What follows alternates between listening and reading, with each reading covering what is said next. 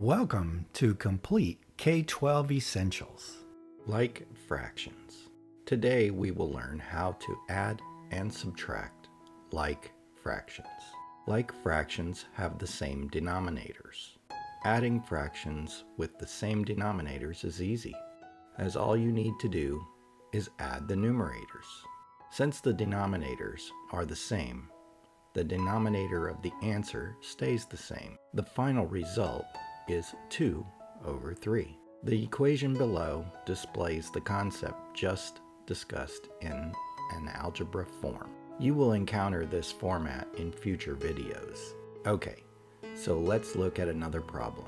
2 over 6 plus 4 over 6. We add the numerators 2 and 4 straight across. Since the denominators are the same, the denominator of the answer stays the same. Our initial answer is 2 plus 4 over 6.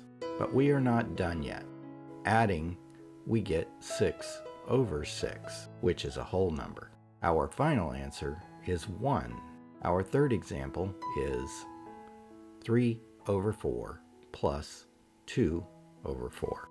Add the numerators. Since the denominators are the same, the denominator of the answer stays the same.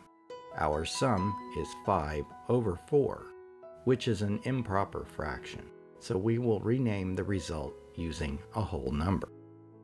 Since 4 over 4 equals 1, a whole number, our final result is written as 1 1/4. Subtraction. Subtracting like fractions is the same concept as addition. Consider this problem. 6 over 8 minus 2 over 8.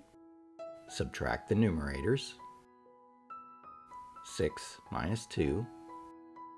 Bring the same denominator across. Rename the numerator. Find the number that both the numerator and the denominator can be divided by, and simplify to obtain the final result. Addition and subtraction of unlike fractions will be covered in the next video. Well, that was fun. Learning is always fun. Thanks for choosing a safe learning place. If you are new to this channel, help us out and like this video. Also, subscribe to the channel. We publish new content every Tuesday morning.